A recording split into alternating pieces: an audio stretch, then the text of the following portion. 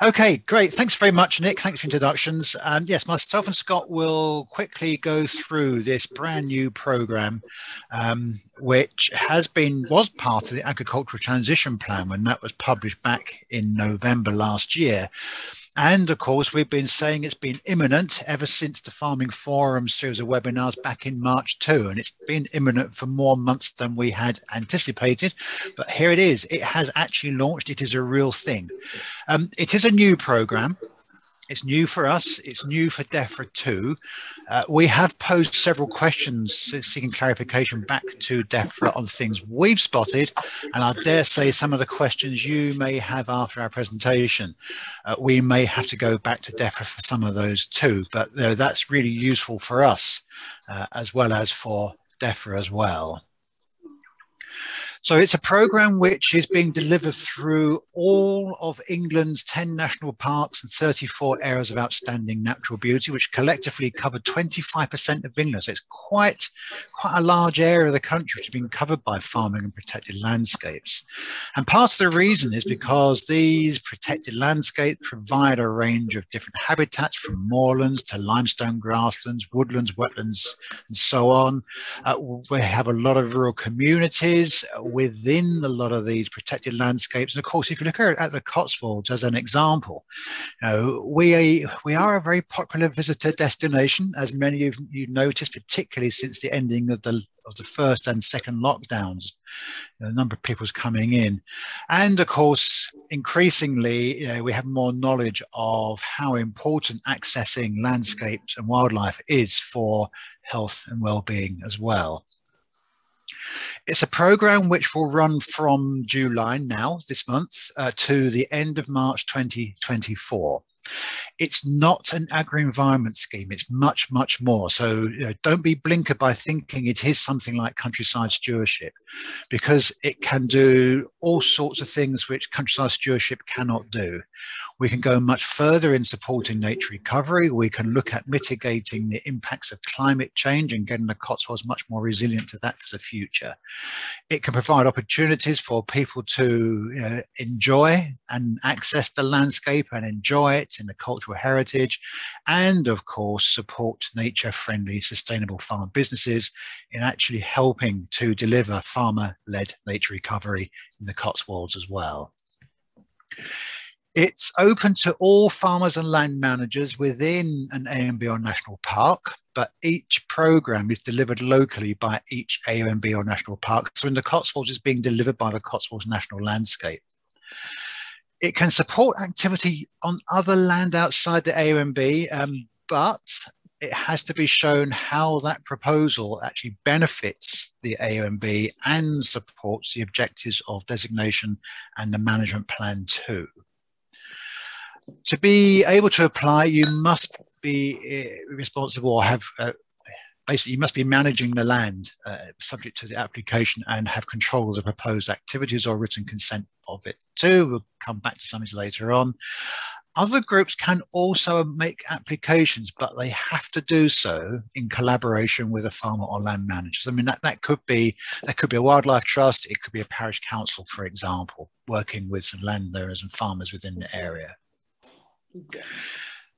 The program covers 4 main themes: climate, nature, people, and place. And I won't go into what's in the boxes there because Scott's going to develop these very shortly. But the other important thing here is that projects must also support the priorities within the Cotswolds AMB management plan, and of course, the primary objective of designation too. So Scott will also touch on that, and there is guidance on the website to cover this. So Scott, I think it's over to you for the next series of slides. Yeah, thanks, Mark. Just check everyone can hear me, I hope. Shout if you can't. So yeah, just going to take a closer look at the outcomes that are supported by the programme nationally, and then look more closely at how they link in to our management plan for the Cotswolds, and that's something that applicants will need to demonstrate, as Mark just explained. And also we're going to look at a few specific examples, just to give you a few ideas of what's possible, but by no means the full breadth or depth of it. So the first theme is climate. Okay, so we've got the full list here, and there'll be things lots of people are quite familiar with. More carbon is stored or sequestered, flood risk is reduced, so that could be things like natural flood management or other natural climate solutions. The third point, which I think is a really interesting one, is about generating a better understanding among farmers and land managers about what they could do on their land to benefit carbon storage and reduce their emissions. And the last one is a very general point: the landscape is more resilient to climate change. So we have all these different measures working together. I think it's really important to demonstrate here that, yes, you can see how some of this relates to capital works on the ground, but the funding can also pay for things like training, perhaps for a bit of research, things that will project development, things that will get you further along the journey towards being able to deliver those outcomes on the ground. Next one, please, Mark. Okay, so nature. Again, things I think a lot of people will be quite familiar with is effectively the Lawton principles. So more areas for wildlife, greater connectivity between them. So that's our ecological networks or our nature recovery networks being improved. Existing habitat better managed by biodiversity. So, understanding what you've got and making sure it's being managed well. And overall, hopefully not only, halting the declines in biodiversity first and hopefully then generating an increase. I'd like to just point out here as well, again, like with the last slide, you can look at this as an opportunity for doing work on the ground, but also think about, what projects could be done which would increase that understanding and awareness amongst the farming and land management community about how they actually go about doing this stuff. So it can be, you've got capital grants, but we can also cover revenue. So that's things like management and other things like that. Okay, next one, please, Mark. Okay, so the fourth theme, people. So more opportunity for people to explore, enjoy and understand the landscape. That's something that ties really clearly into the second purpose of our management plan for the Cotswolds. The second point, I think, is a really good one too, though. We're really keen that we're not only enabling people to access the countryside in ways that we're all perhaps familiar with, but actually increasing the number of opportunities and ways that people can come here and enjoy it, and trying to reach out to more diverse audiences, perhaps people that we don't see as much around coming and enjoying the area that we would like to. And we'll look at an example of that later on. And the last point, I think, is a really good one, especially if you're farmers out there thinking about, how do I engage local communities or the wider public with what we're doing, some of the challenges we've got. And this can be sort of delivered through FIPL as well, Farming and Protected Landscape, sorry, not supposed to abbreviate it. So the greater public engagement in land management, for example, through volunteering, thinking about what can we do on our farm to get people here, understand what we're doing, what it's all about. I think that's a really exciting one, actually. And the last theme, please, Mark. Place. Okay, so again, really key thing about the protected landscape is the special qualities. That first point really alludes to that. The quality and the character of the landscape is reinforced and enhanced. And it's really important to think about those two things, not just the character of the landscape, but the quality of what's there, how well it's being looked after. Historic structures and features are conserved, enhanced, or interpreted more effectively. So we can think, quite sort of established conventional ways we might go about doing things like that. This last point, though, is another interesting one: increasing the resilience of nature-friendly, sustainable farm businesses, which in turn contributes to more thriving local economy. It's quite a different offer here, but this could be things like developing a product which really identifies with the fact that it's from this landscape, from the Cotswolds. I think the guidance has been developed around this last point recently as well, and we think things that come through this one should also be demonstrating how they deliver some of the other outcomes as well, at least one other outcome. So that's the outcomes which are supported across all the protected landscapes in England. And now we're just going to look a little bit more closely about how they correspond to outcomes and policies which are in the management plan, and that's something that you'll need to do in applications that come to us and that you'll be scored against. So next one, please, Mark. Okay. Oh, sorry, just one more quick slide here, just some really clear, obvious examples, again, put forward by Defra of the sort of thing we can do here. Next one, please, Mark. I think we can skip over that one. So yeah, here's the key things. So not only are we supporting those outcomes, but your projects need to deliver those outcomes in ways that are appropriate for the Cotswolds and the purposes of our management plan to conserve, enhance and attribute and to increase understanding and enjoyment of special qualities. And there is separate guidance where we've kind of broken this down to make it easier for people to sort of see how these outcomes link to things in the management plan. And the next few slides just give some examples of that. So next one, please, Mark. So here's indicative idea for a project which is really focused on climate. I should stress at this point, projects don't need to just focus on one theme. Ideally, they'll focus on multiple themes. But for the purpose of keeping it simple for this presentation, each one we're just going to give an example under each theme. So this one is working with the Environment Agency and Catchment Partnership. A group of farmers collaborate on a series of natural flood management interventions appropriate to the landscape. And that's the really key thing here. We want to see not only are they doing the interventions, but they're done in a way that's appropriate, that fits well with the Cotswolds. So it could be things like leaky dams, restoring meanders, tree planting, wetland creation, and so on. So the supported outcomes: flood risk of reduced landscapes more resilient to climate change. They're the obvious ones. And you can see how that really clearly links into policy CC6 in our management plan for the Cotswolds on water. And so very simply through that, you can demonstrate that it's delivering against national outcomes and our locally focused ones. Next slide, please, Mark. So an example for nature: creating new wildflower-rich grasslands by oversowing pasture and reverting an area of arable with locally collected wildflower seed, connecting 3 unimproved grasslands, including a triple SI. So nationally supported outcomes: greater area of wildlife-rich habitat, greater connectivity. Okay, it probably ticks all the nature outcomes, and very clearly links into outcome 9 in our management plan. I think the key thing to draw out here is that the focus is on wildflower-rich grasslands, something we've lost a huge amount of in the Cotswolds, and we're working really hard to put back as much as possible. So you can see this is a really clear and obvious example of the sort of habitat-based project which is appropriate for the Cotswolds. And of course, there will be many others, but this one's just a particularly clear example. Next slide, please, Mark. So people. Okay, so another example here: working with our wardens. Group of neighbouring farms create disability access routes for wheelchair users through the use of permissive path connections. We're already in conversations with some people about permissive path opportunities. This is a really nice example. I'd love to see better facilities for wheelchair users to be able to get out there and enjoy the landscape. And it really ticks the supported outcome, and there are more opportunities for more diverse audiences to explore, enjoy and understand the landscape. And again, really clearly links into outcome 13 on access and recreation in our management plan. And the last one, please, Mark. Okay, so place, again here, this one's focused on outcome 7 in our management plan: dark skies, group of farmers collaborating with the local community to reduce the impact of artificial light, using dark sky friendly lighting and shielding. And again, this supports the idea of the quality and the character of the landscape as we reinforce and enhance, and more quite specifically linking into outcome 7 in our management plan.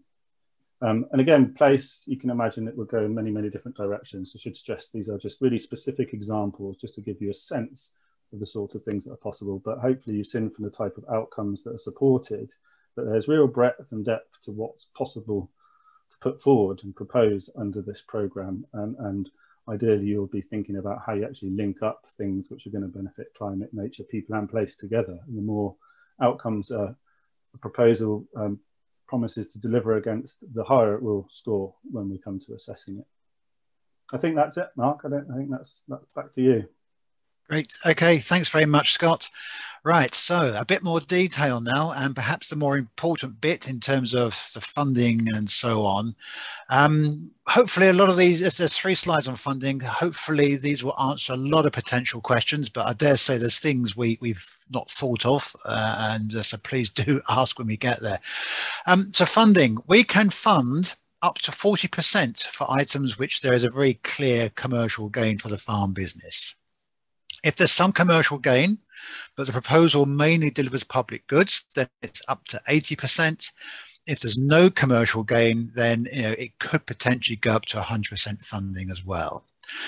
But what about match funding? Well, strictly speaking, it's not a requirement, but it is encouraged because obviously it will increase your scoring, and when you're making the application with us. So, quite a useful thing to sort of think of. And that match funding, yes, it can be money, but it can also be perhaps putting a value on your time and things you're doing towards that particular outcome as well.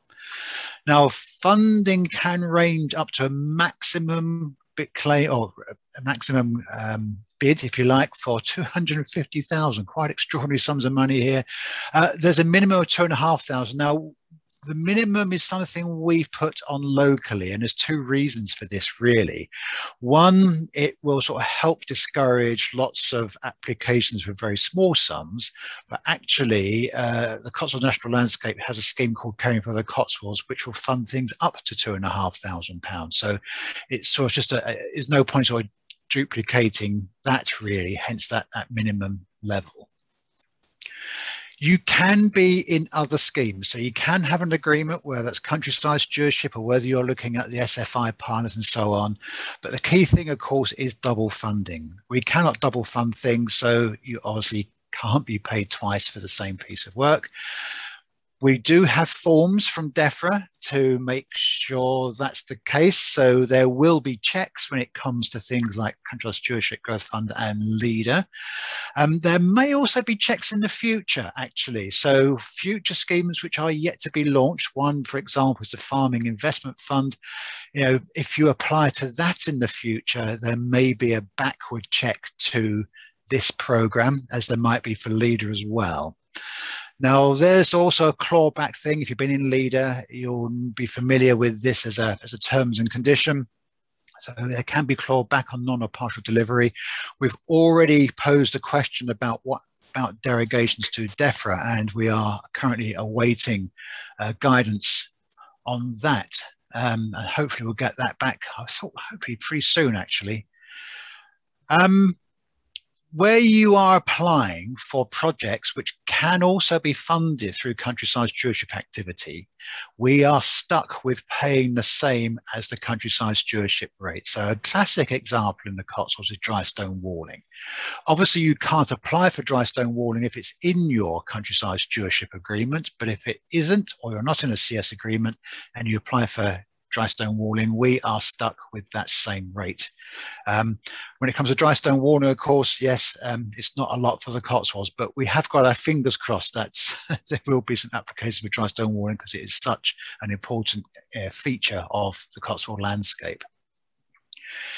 If it's not something which is paid for or has an equivalent option in countryside stewardship and a payment rate, then funding will be offered based on quotes. We cannot fund existing legal duties. I guess there's no surprise there. Likewise, conditions of planning consents. A good example is public rights of way. So we can't fund the replacement of a stile with a stile because that is the minimum legal duty. But of course, we can quite easily consider replacing that stile with a gate. Funding where you're looking at quotes will be based on the lowest quote.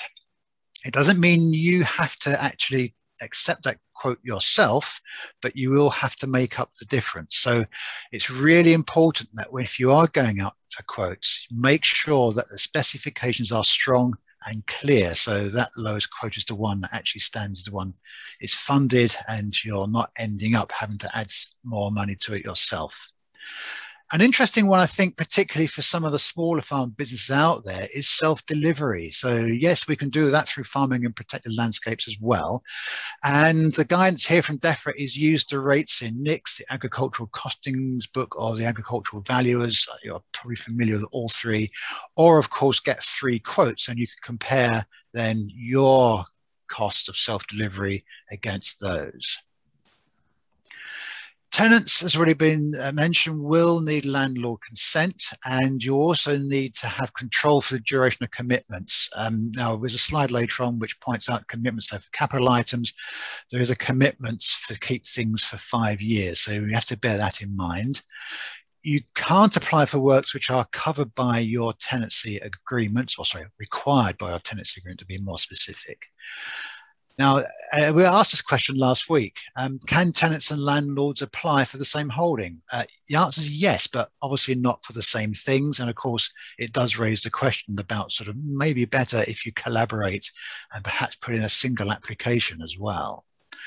Commons are also eligible, so an owner of a common can apply, as can a group of commoners who have an internal agreement as well. Specialist advice can be covered where it's part of an agreement, but I guess the key thing here is that what we're really driving at with farming protected landscapes is delivering themes and outcomes on the ground. So specialist advice can be part of that application where it is still delivering those outcomes. You can also apply more than once, so you're not limited to one application to this program in any given year or over the 3-year life of the program either. And we can also do multi-year awards, but all projects must end by March 2024.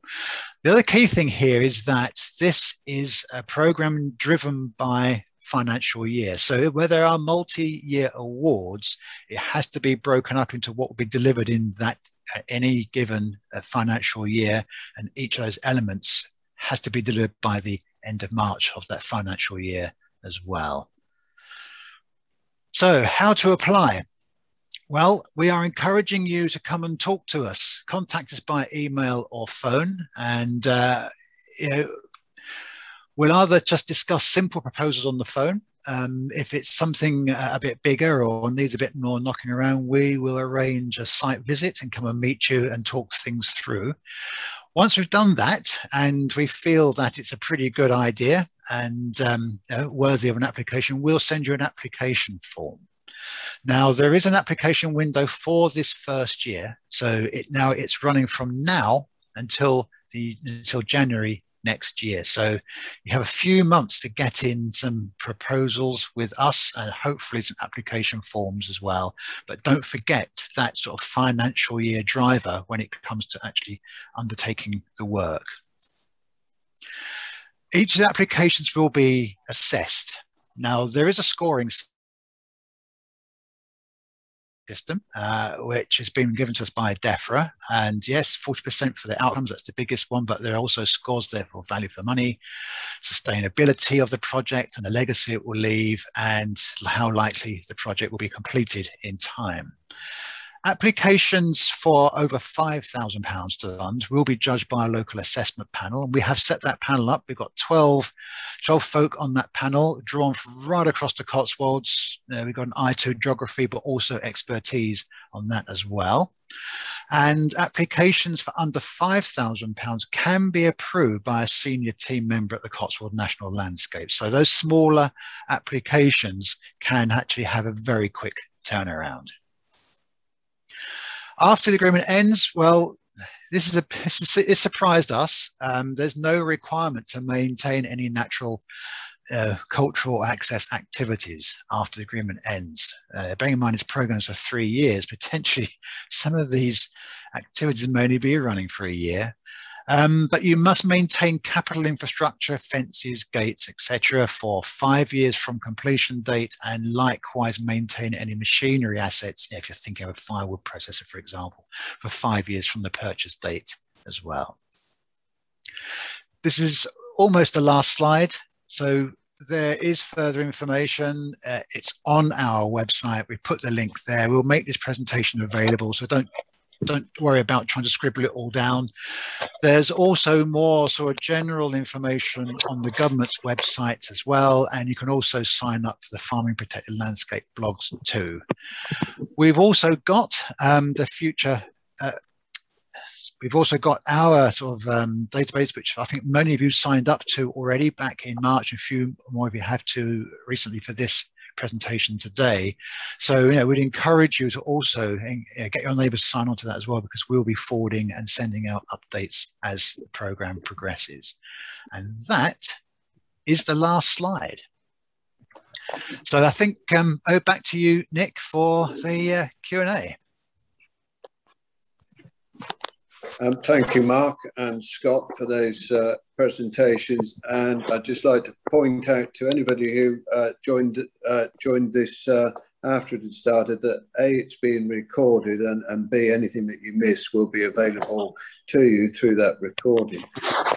So at the minute, we just have a couple of questions. So we've got an improvement with multiple benefits to soils, biodiversity and livestock welfare is provided by well-managed hedges.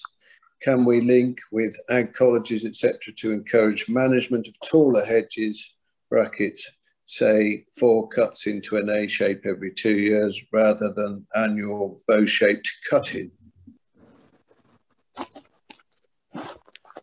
So Nick, is that a question about getting back to agricultural colleges?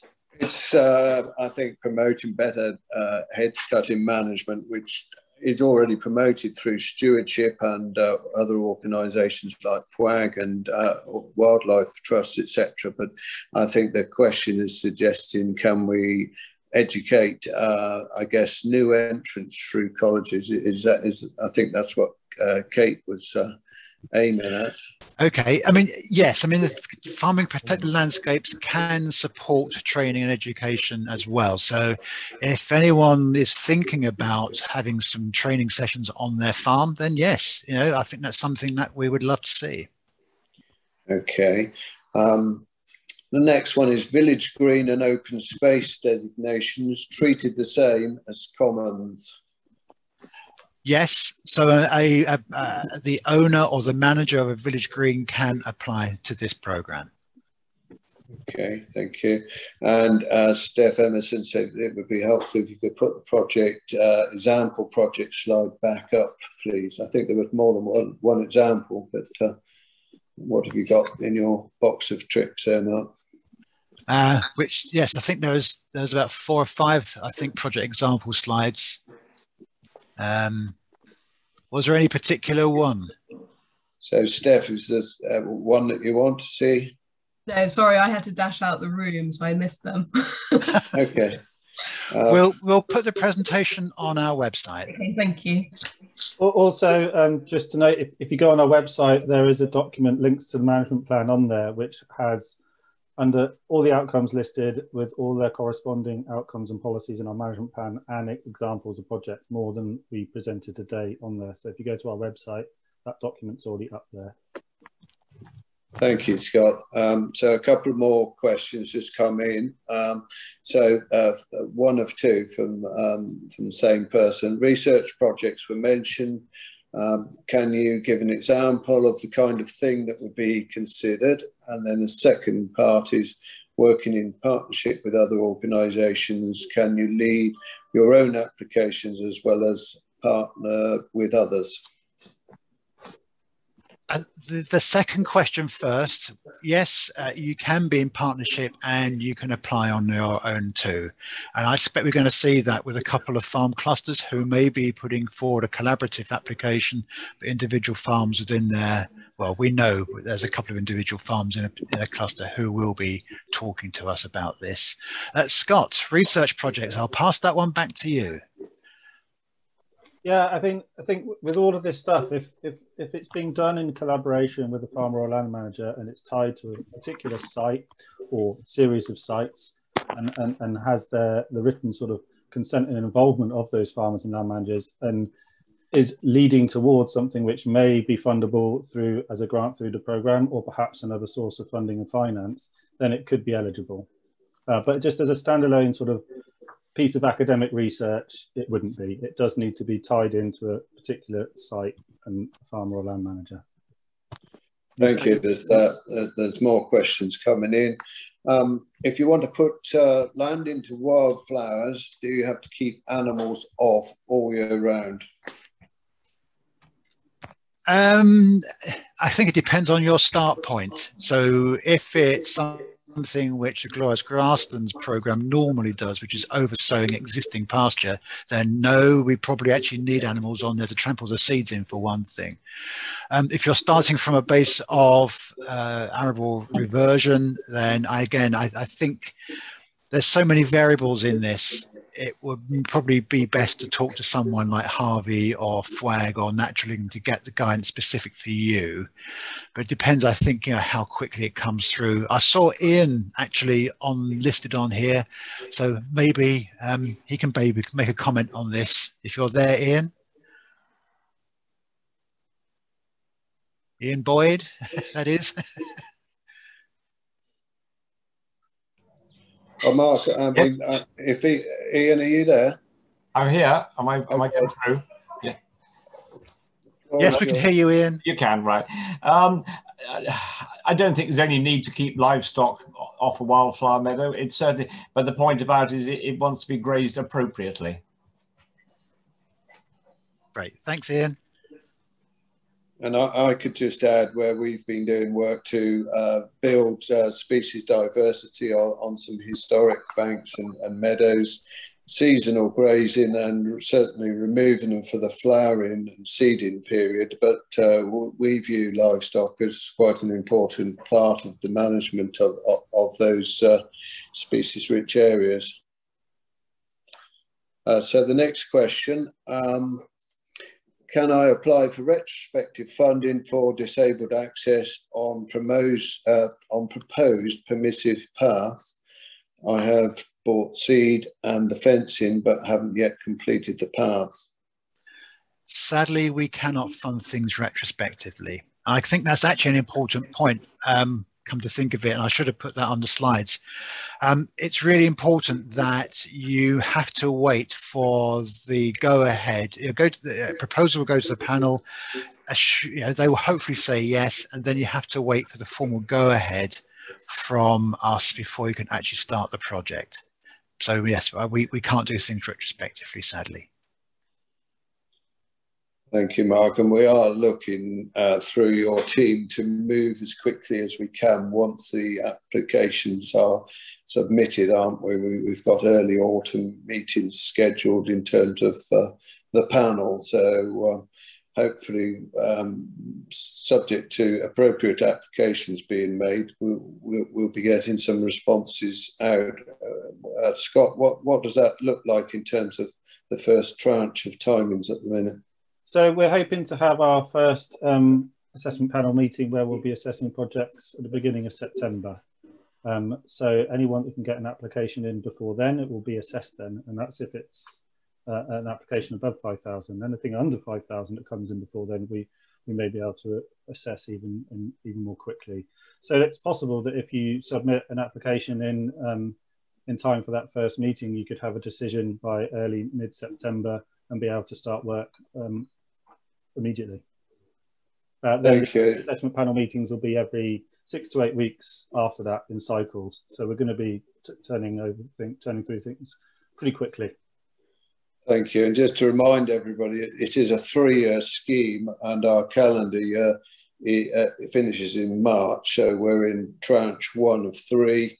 March is our switchover date, and we're certainly open for business and encouraging people to look at worthwhile schemes, get applied, but don't feel that you're going to miss the boat. If you're not ready, there will be a second and a third bite of the apple, so to speak. So there's nothing more in Q&A. Do you want to open up for verbal submission? Nick, yes. There are actually a couple of other questions in Q&A which have sneaked through. Sorry. I think that's okay. There's a question here about would this scheme support diversification of business development projects?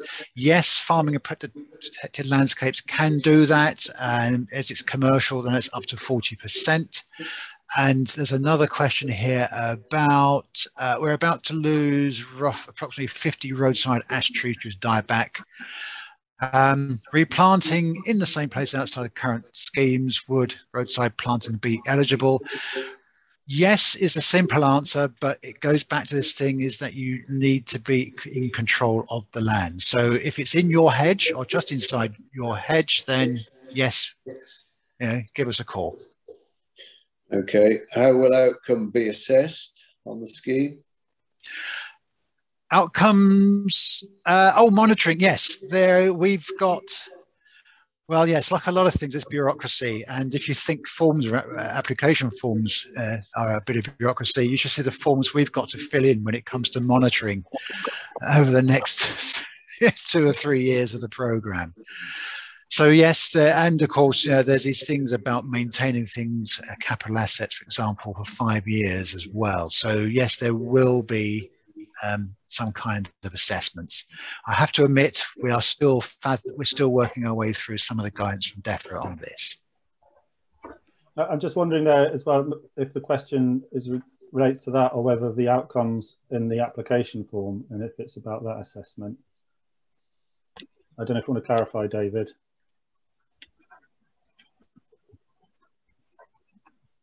No, thank you very much. That's absolutely fine. Thank you for that. Mark, did you do Steph's answer for farms who were in the growth or leader? Right, so if you've been in growth fund or leader, you can apply, but it obviously has to be for different things. We can't double fund. That is that basic rule. So if it's a new proposal you've got, then give us a call. Okay. I would just add to that. I think word of caution if people are thinking about this grant for getting large chunks of funding for new bits of kit or expensive infrastructure, that it's not particularly well suited to that kind of thing. So by all means, get in touch and talk to us. But it's not like leader in that sense. I think just word of caution. Okay, next one. More questions coming. Would projects that provide access for limited numbers of people, e.g. a space where therapy can be conducted in nature or training can be offered in rural crafts or tree houses which are available for commercial rent, be eligible, or is the focus on general access? I think the examples given in that question, if they're considered to be a farm diversification project, then it can be considered by farming protected landscapes. I'll just add to it as well, I suppose. I think the other way of looking at it is if you look at our policy under sustainable tourism in the management plan, so that will give you a little bit more of a direction that, okay, or diversity of access. So, for example, bunk barns could be interesting because it provides more affordable accommodation, which is hard to find in the Cotswolds. Whereas if you're looking for money to renovate a sort of luxury gîte, it's not the right kind of thing. Thank you. Next one. As one of the objectives under the theme of place is increasing farm business resilience, would this scheme support diversification and business development projects? Yes, the program can, and if it's commercial, then it can be funded up to 40%. But of course, it's still got to do people, place, climate, nature, and the objectives of the AOMB designation and management plan as well. Okay. Also, just to add to that, there is running in tandem as part of agricultural transition the Future Farming Resilient Fund. Oh, yeah. And so if people are looking for the advice on the development of their farm business, that might be the first port of call. And we're going to be trying to work closely with them where they're getting clients in the Cotswolds. So they might work with the farmer, develop their business plan, and elements of that might be suitable for farming and protected landscapes, and hopefully we'll kind of hook up in that way. Yes, one of the local advisors already been in touch as well. Okay, so the next one, are project management costs eligible, e.g. farmer cluster coordinators, catchment partnership managers? It is eligible, but the bulk of the cost, if you like, has to be on delivery. But if you need support to actually design, plan and deliver, then that can be part of the application. Thank you.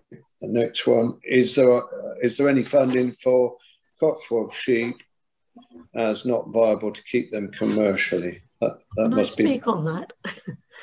Please do.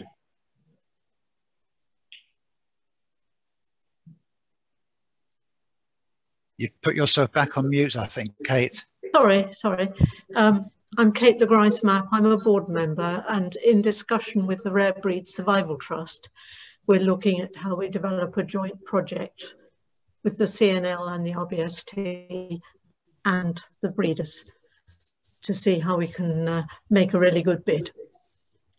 Thank you, Kate. So I put my email address on the chat, actually. Shall I do it again?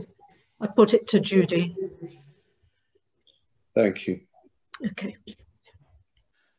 So I think to try and answer the question more specifically, I don't think we can just simply fund someone to buy a small flock of Cotswolds. But if someone's looking to develop or buy a flock of Cotswolds to do provide other outcomes as well, then that's probably going to be a better fit. Yeah, I think worth flagging up here, don't forget that things will be scored against sort of sustainability and legacy of the project. So you have to be thinking about the long term, even though we won't have the sort of resource to monitor things after the programme comes to an end. We will be scoring applications against that sort of future view and how something will last into the future. So it's important to think about projects in that respect. Thank you. The next question, does the £5,000 limit refer to total spend or just the 40%? The 5,000, if you're thinking of an application which is less than £5,000, it is actually the sum you are applying for. So if you are applying for less than £5,000, that's the break point as to where the decision is made. So if 40%, if you're after 40% of something and it's less than £5,000, that's fine. Thank you. The next question is similar. Is the sum of 5,000 the cost of the entire project or just a grant contribution to it? So I think we've covered that off. It's the grant contribution to it, correct? Yes. The next one, how much is total funding for this first year available to the Cotswold AONB stroke Cotswold National Landscape, as no one knows? Yeah, good question. The funding profile over the 3 years of the programme is a little bit out of skew. There's nothing much we can do about this. So actually the biggest annual sum we have is this financial year, which also happens to be the shorter year because the programme didn't launch until the beginning of this month. The fund we have available for this financial year is just shy of £1 million. Thank you. Would the grant support collaborative deer control / culls, question mark? A model could be based on a headage payment, bounty payment. I think, yes. I mean, deer management is something which we desperately need in many parts of the Cotswolds. I don't think Farming Protected Landscapes could fund just that, but if it was deer management to make woodlands more sustainable, more productive, then that may be the way to think about it. Okay, thank you. Will hedgerow planting and fencing projects be popular with the fund? Question mark. Would the costs of creation and maintenance be covered? Well, first of all, hedge planting is something which can be covered by countryside stewardship. So we will be limited to the same rates that countryside stewardship can pay as well. But yes, it's something which the fund can consider. Okay, thank you. So in my box, we're at the bottom, apart from Kate has posted her email for any Cotswold sheep breeders that wish to make contact regarding putting a group bid together. So back to you, Scott and Mark, if you want to open it up to the floor. Oh, one moment. Would restoring ancient dew ponds qualify? Yes, absolutely. That's part of place. And of course, you know, if it's next to a public right of way or you're thinking about access to it, so on, then that will obviously get additional help with the scoring as well. And you know, the more outcomes a proposal can deliver, then the higher it will be scored. Thank you. That's it at the minute in Q&A.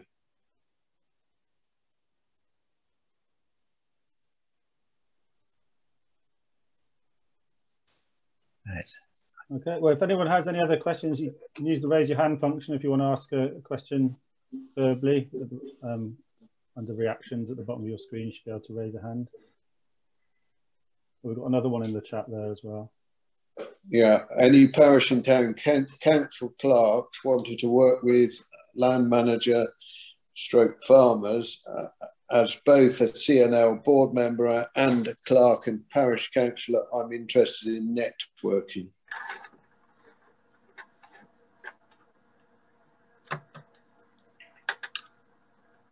Yeah, great. That's great, Amanda. Do you want to put your email address in the chat like Kate did, perhaps, if you're happy to do that? We've got some hands up now, Nick.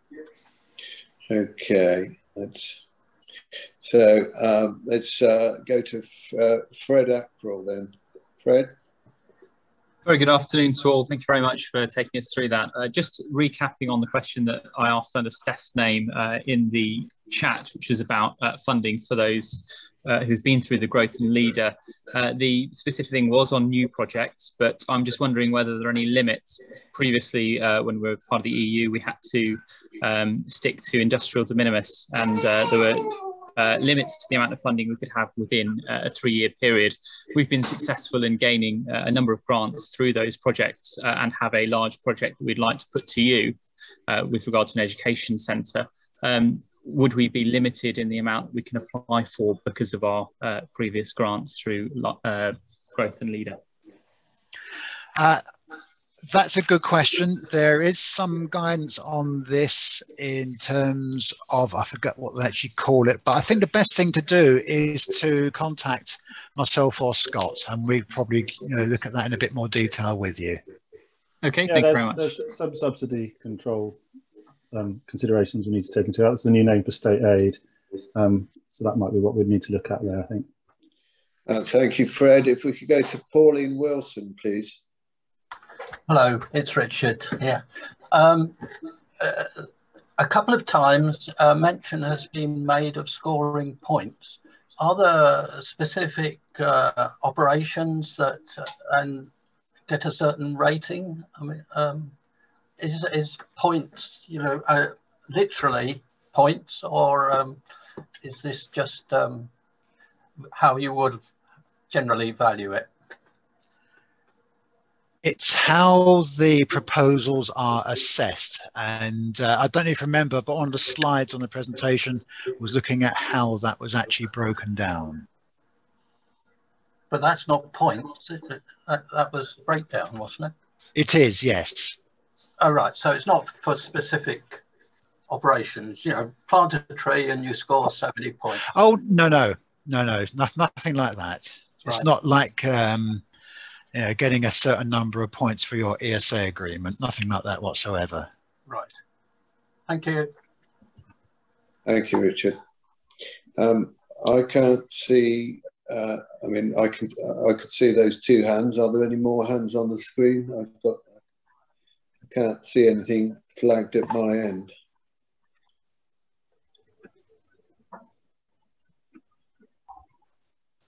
No, I can't see any others either.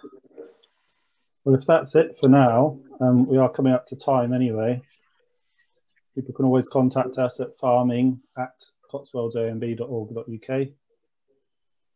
Just go to our website, all the information is there. So all that befalls to me is to thank you all for joining us this afternoon. Do look up the copy of the recording if you want to use that as a memoir. Do engage with the new engagement team. There's going to be Scott plus 2 others and Mark, so there's at least 4 on that team to deal with this exciting project. So we hope that you're going to come up with some exciting proposals and make the Cotswold area even more special than it currently is. Scott and Mark, anything finally to say before we close the meeting down? No, nothing from me, just echo those points. Yeah, please visit the website. All our contact information is up there.